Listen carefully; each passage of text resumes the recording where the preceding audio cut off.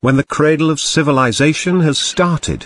The competition not only in human but also in animals began to bloom. While many animals are dependent on land and water to survive, however, not all of them could live both.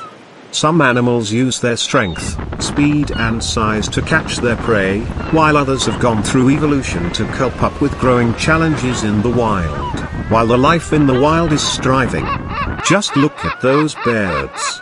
They are flying thousands of miles away above the seas, oceans, and risking their lives under the tremendous waves, swimming with deadly sharks and orcas to hunt fish to feed their starving stomach, which is enough for another tomorrow.